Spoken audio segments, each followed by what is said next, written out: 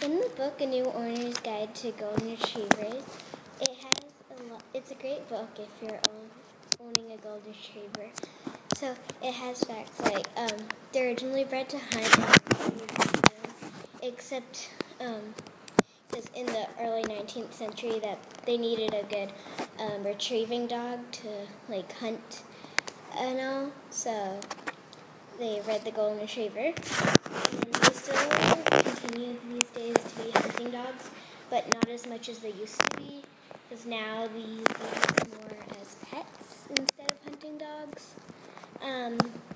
And they can also have many common diseases to like hip stuff. So yeah, which mostly happens on older dogs, which it says in the book, and like lots of hip problems, but like you have to go to the vet right away because it can get a bit dangerous for the dog. And golden retrievers, in the book it says they can make also great therapy dogs, and they're good show dogs in agility, which is like dogs jumping their obstacle course like the hoop and over the seesaw and through tunnels and all that kind of stuff.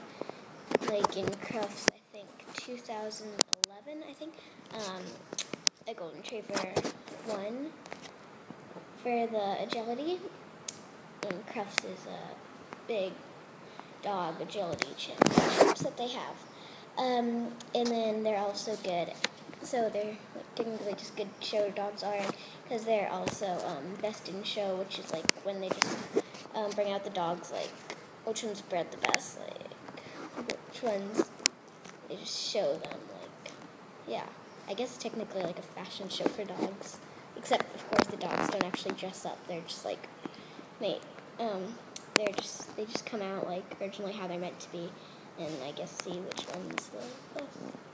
So yeah, it's a really good book if you're trying to look for facts about your golden retriever. So, yeah.